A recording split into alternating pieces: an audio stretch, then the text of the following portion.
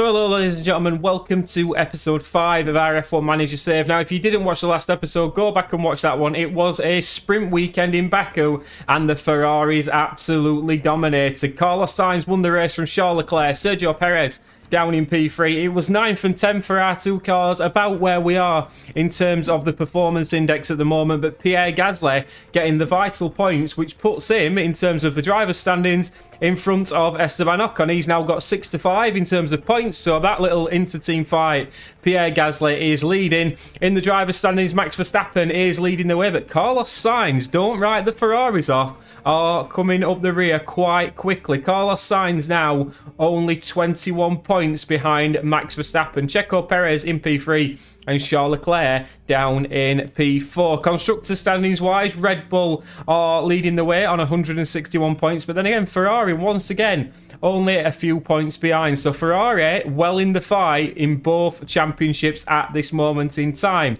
To bring you up to date on the car part developments, front wing is something we're really looking to improve, so that's being developed. We're looking at 29 days for that. Suspension, we've got some new suspension coming through in a couple of days time. Won't be on in time for this weekend's Grand Prix, which is the Miami Grand Prix this weekend. Looking forward to this one. 57 laps round here. Max Verstappen holds the lap record. I had a very good record on F1 Manager 22 on this circuit. It was probably my most successful circuit. The expected strategy is a 1-stop or a 2-stop, depending on what the tyre wear is like. So I'm going to get through practice and I'll see you in qualifying for the Miami Grand Prix. We're going to Miami. Our weekend continues with qualifying as the drivers fight it out for a strong grid position. The Miami International Autodrome has some lovely long straights, but a driver still needs to have total trust in their car setup to get a fast qualifying lap.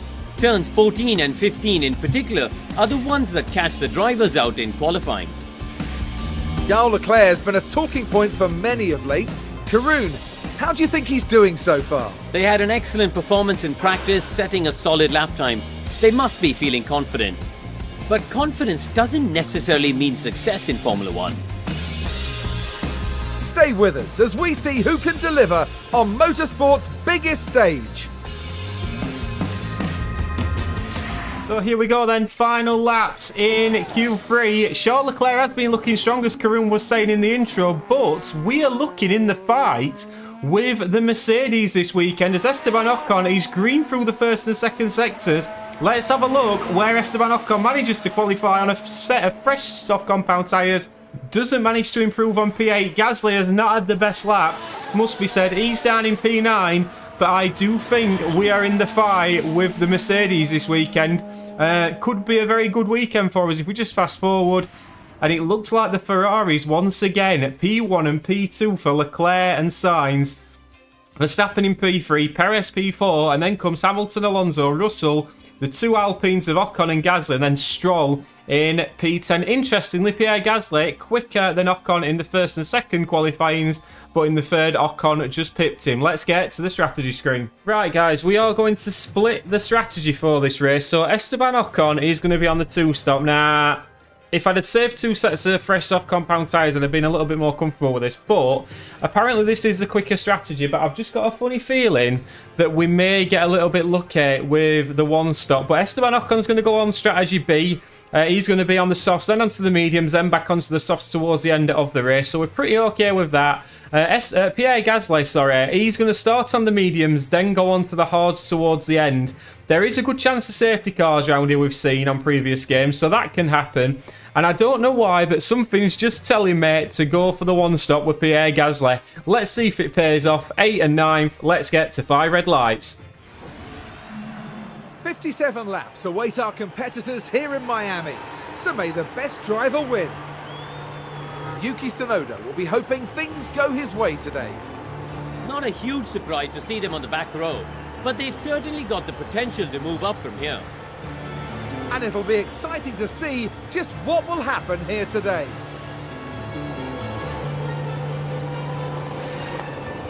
Here we go with the Miami Grand Prix.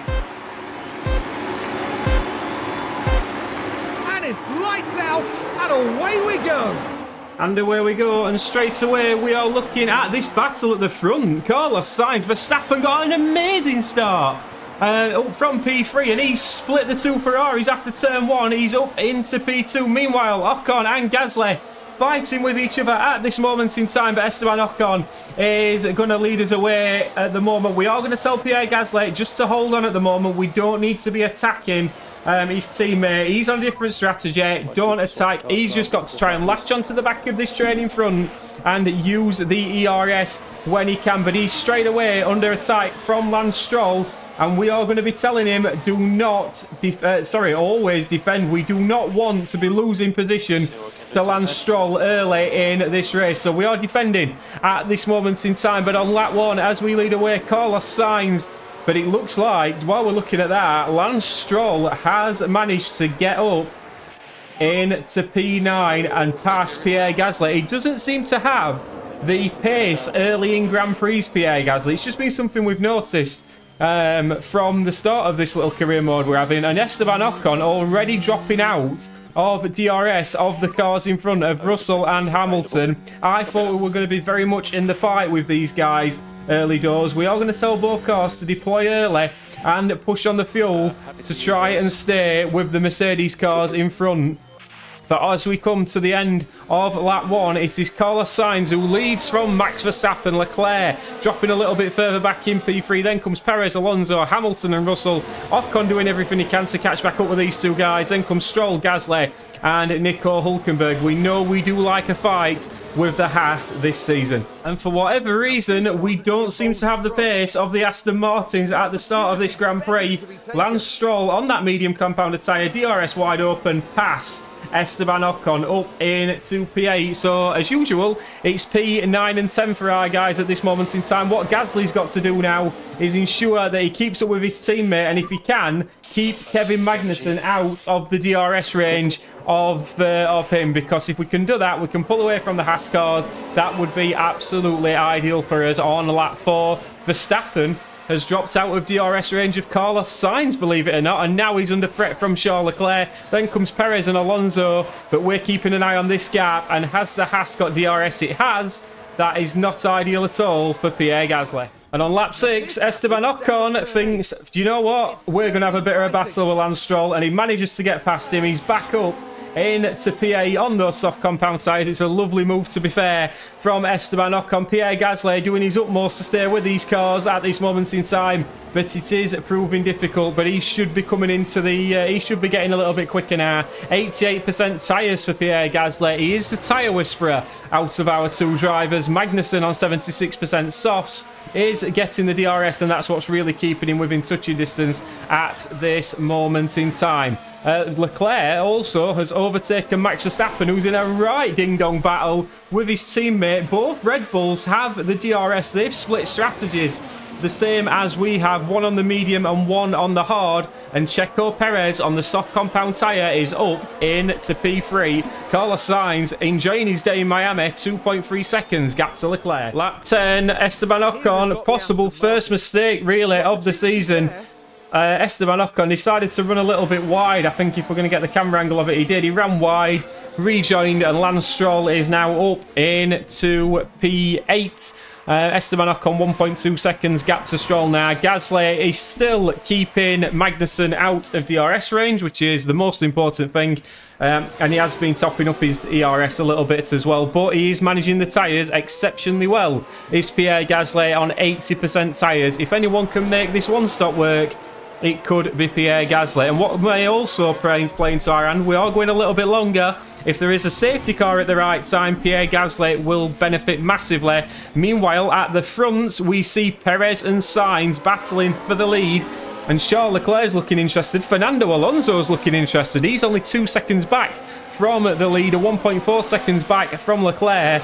But it's a right ding-dong battle, and this possibly could be the reason why Sainz's tyres are going off now big time. And as this battle ensues, Verstappen and Alonso are catching up.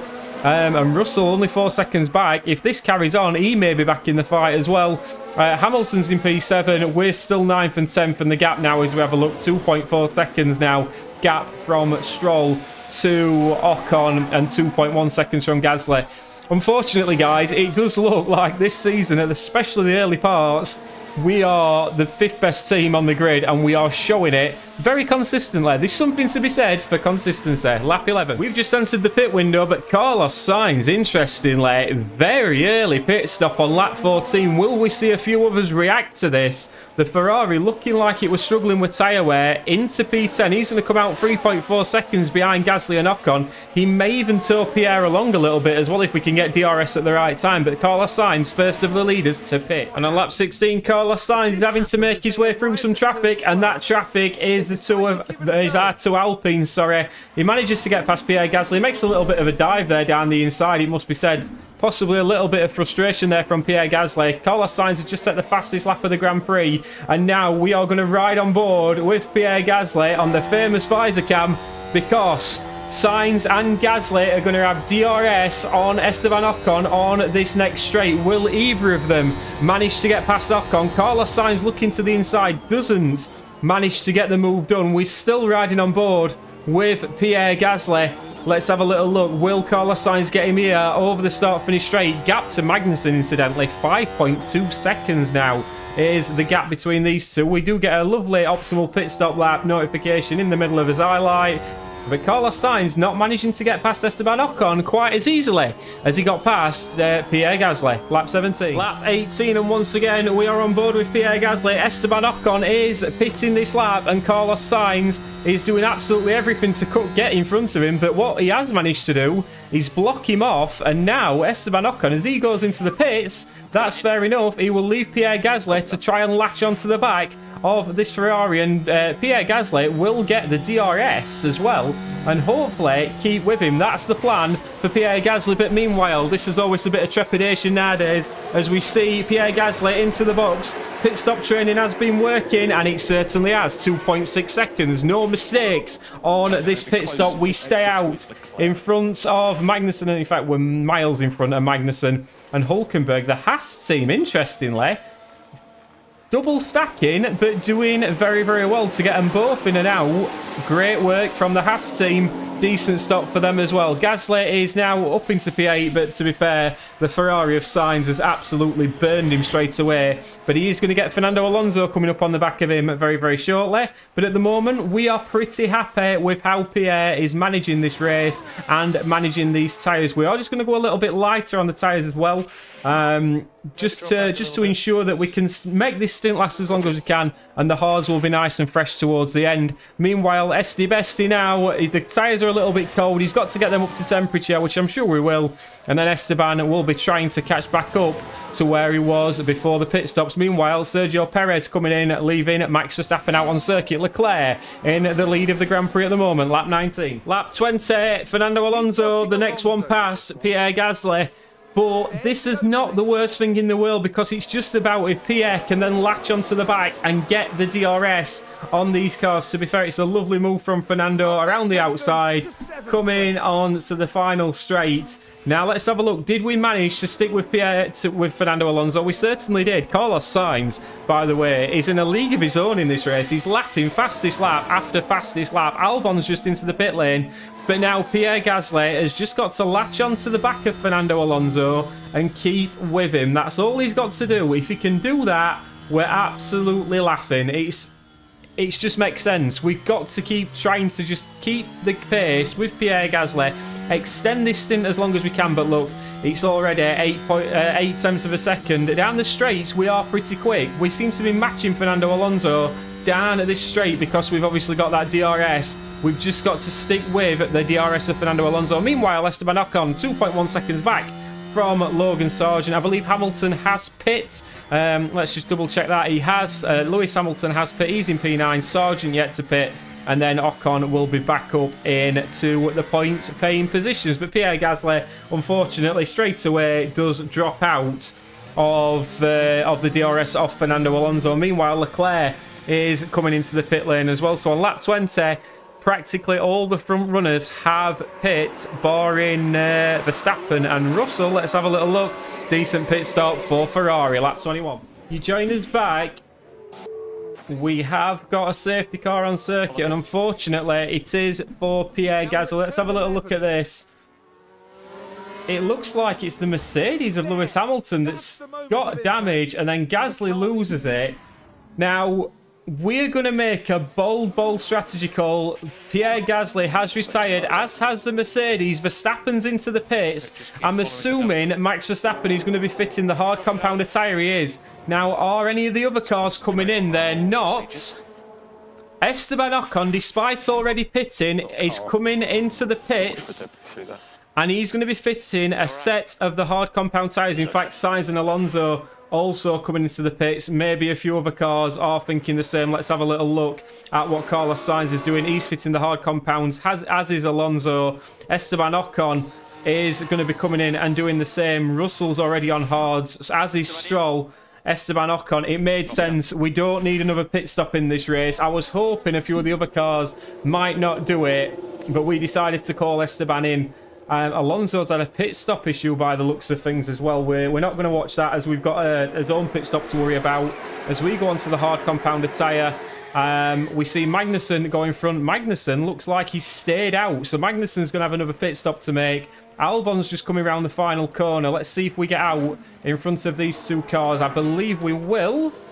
Esteban Ocon certainly does. He's out into P9, but now hasn't got to stop again.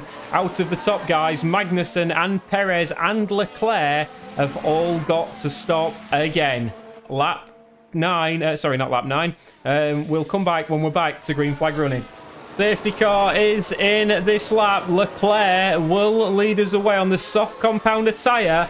Will he just bolt now and try and put as much distance between himself and the Red Bulls as he possibly can? We are in P9. We could do with getting past Kevin Magnussen, although we've had a terrible restart, it must be said, from Esteban Ocon. Already losing nearly a second on Kevin Magnussen. Straight away, we're going to be telling him to deploy and catch back up with that Haas. But now it's all about how can we manage the tyres. There's cars in front of us, Russell and Stroll in particular, who've been on those hard compound tyres for a couple more laps. Remember, Magnussen, Perez and Leclerc have all got to pit again, but really we could do with getting back in the DRS range. Lap 26, Leclerc leads. Looks like we've got another crash on circuit. Let's have a little look at what happened here. It's Oscar Piastri, who's been in the wars a little bit in this series already.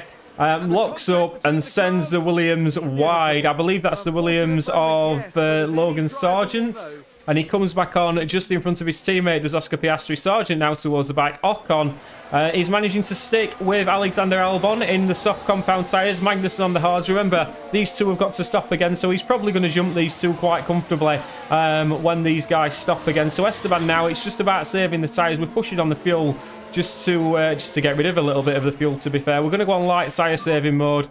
And then hopefully, we can pick up a couple of positions and get a couple of points here. So Esteban Ocon, all points hopes rest on him at this moment in time. Meanwhile, Leclerc has bolted for the hills as we expect, but has only put 2.3 seconds. We've got another yellow flag on circuit by the looks of things. And we have got a virtual safety car now. Virtual safety car. Let's have a little look at what happens here. Another crash. Told you, it's always a challenge in Miami, and it might be the cars in front of us here. We can see Ocon in front, and there we go. Bang, we'll have those two positions. Not a problem.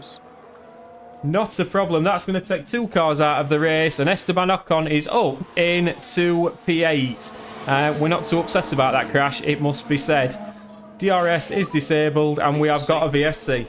Lap 30, virtual safety car has ended. We're pushing once again on the fuel. We've got now the gap to Hülkenberg. Hülkenberg's got to come in. P8 is looking absolutely secure at this moment in time as we see Alonso and Stroll in front of us. Will we manage to catch up to those two? Maybe we will, maybe we won't, who knows. Leclerc, gap 1.8 seconds. Ferrari have not got it right with Leclerc this afternoon. Carlos Sainz still very much in the fight for this win, but it's going to be a good day for Red Bull in the constructors at this moment in time. Who knows where we could end up, and with the incidents that's happened, there may be some more just yet, but at the moment it's Leclerc from Verstappen, Perez and Sainz are the top four. Russell's in P5, then come the two Aston Martins. We're in P8, Hülkenberg P9 on that soft compound tyre, but his tyres are dying off pretty quickly. Then comes Tsunoda in P10, 16 runners only left in this race. Red flag, lap 32. We said there might be another incident, and it's going to be Nick de Vries by the looks of things. He spun it, bounced back onto the circuit. They can't get that away, even though there's a service road to the left-hand side. So Nick de Vries is out, and we have now got a red flag. Everyone will restart from the pit lane, and we're going to have a look at what strategy we go for. So here we go then. We're going racing once again. We have stuck on the hard compounded tyre, because tyre options wise, we didn't have too much left. We didn't have a fresh set of mediums. We didn't have a fresh set of softs. So we've stuck on the hard compounded tyre, hoping that we're going to come strong towards the end of this race. But that may have been a mistake, looking at what's going on around us. So lap 34, this is going to require one hell of a drive from Esteban Ocon. Maybe we got this wrong. Okay. But we didn't have the tyres. We would have had to have switched onto a set of medium tyres that we used. And I felt that we'd be better on the hards, especially as Esteban can be quite hard on his tyres. So P8, but everyone now is well back in the fight for the points today. But we've got 0.3 of a second to Alonso. We've got to do everything we possibly can to stay with the cars in front. Lap 34. And on lap 37, we're already regretting this, as Nico Hülkenberg on the medium compounded tyres manages to get past Esteban before, well, he actually gets past him before the start-finish line and gets DRS as well. So not a good start to proceedings from Esteban Ocon. He's struggling at the moment to keep pace with these guys, but hopefully this will come back to him towards the end. That's what I'm hoping. And these guys' tyres around us do die off a little bit, but Hülkenberg is going to be very strong on that medium compounded tyre. But we will now get DRS. But you can see me thinking, if we look at the graph here, the strategy graph, we are going to be quite low towards the end on the hards. So I would suggest that the mediums will be the same. Who knows? Meanwhile, at the front, it played so well into Leclerc's hands. Leclerc now leads on the soft compounded tyre from Verstappen, 2.2 seconds a gap. Carlos Sainz in P3, then comes Perez in P4. And on lap 38, Esteban Ocon is making a fist of it. He's going to be battling with Nico Hülkenberg all the way to the end. DRS, and he's past him. I think we may get P8 today with Esteban, but we can see this. Carlos Sainz and Perez going at it at the front. It's a split between tyres between the cars in the top four.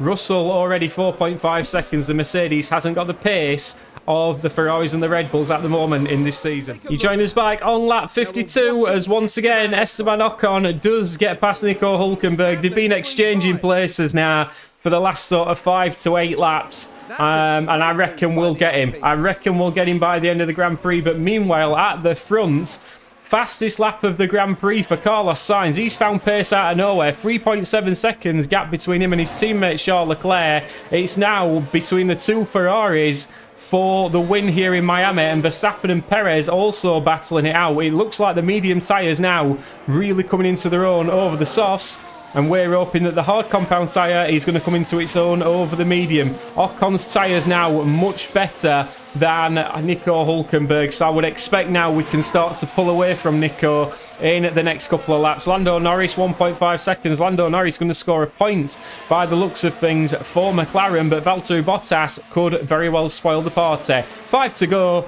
Ocon P8. Last lap of the Grand Prix. Esteban Ocon is in P8. That's the maximum he's going to achieve today, and he's now got a gap of 4 seconds between himself and Hülkenberg, but we are going to focus on the battle for third place. Leclerc's got P1, Sainz has got P2 and the fastest lap, but it's Verstappen versus Perez on the last lap here in Miami for the final podium position. Max Verstappen on the medium compounded tyre, 52%. Perez 33% softs. It should be done and dusted for Max Verstappen, but the DRS we know is particularly powerful around here. Last lap for Esteban Ocon. We just get that notification, but let's keep an eye on Sergio Perez and what he can do here against the virtually unstoppable Max Verstappen in real life. Can it be different on F1 Manager 2023? Let's have a little look. We'll look from the visor cam of Checo Perez round this final couple of corners and on this long DRS straight. Will he manage to get past Max Verstappen? He will have the DRS wide open, but it's 0.7 of a second for Max Verstappen at this moment in time over Checo Perez. It looks like it's going to be done and dusted. It certainly is. Max Verstappen will come across the line to get P3. Charles Leclerc, he's going to cross the line to win the Miami Grand Prix. It's back-to-back wins for Ferrari here on this F1 Manager Save. Carlos Sainz comes in P2, Verstappen P3, then Perez in P4. It's going to be a long time before Lance Stroll gets across the line, 14 seconds, but he has got George Russell battling him all the way. But Lance Stroll will get P5 for Aston Martin, Alonso P7, and then Esteban Ocon, our driver, coming around the final few corners. It's been a decent performance from Esteban today. We've enjoyed watching him. We were unlucky with Pierre Gasly with the retirement. We've had red flags, safety cars, everything this Miami Grand Prix has given us. But Esteban Ocon is going to score more points for Alpine. P8, decent day's work. Hard to imagine how things could have got much worse for Gasly today. They'll be very disappointed to have had their race end early. No driver wants that to happen, but now they just have to look forward. Out and onto the podium steps Charles Leclerc, the driver from Monaco, really deserving of that top 3 spot. Their first win of the season, and the team looking on will be very proud, I'm sure. So there we go then, Ferrari looking particularly strong at this moment in time, and it's a 1-2 for Leclerc and Sainz. As we saw, Verstappen P3, Perez P4, Stroll P5, Russell P6, Alonso P7, Ocon in 8th, Hülkenberg 9th, Norris and Bottas, the big movers and shakers, gaining 6 positions respectively. We had 5 retirements: De Vries, Albon, Magnussen, Pierre and Lewis Hamilton all retiring from the Miami GP. Driver standings wise, Max Verstappen only 15 points. Gap to Leclerc now 16 points. Carlos Sainz only a point behind him in 3rd position, and Sergio Perez in P4. It's a battle between Red Bull and Ferrari in the drivers, and it certainly is in the constructors as well. Just 5 points separate the 2 teams at the top of the constructors standings. We gain another 4 points. We're up into P5, and Haas now only gaining a couple of points, 12 points behind us. It's been a decent weekend for us. Obviously very disappointing with the retirement for Pierre, but a very, very exciting race. More like that, please. Please like and subscribe, and I'll see you on the next one. Ta-ra!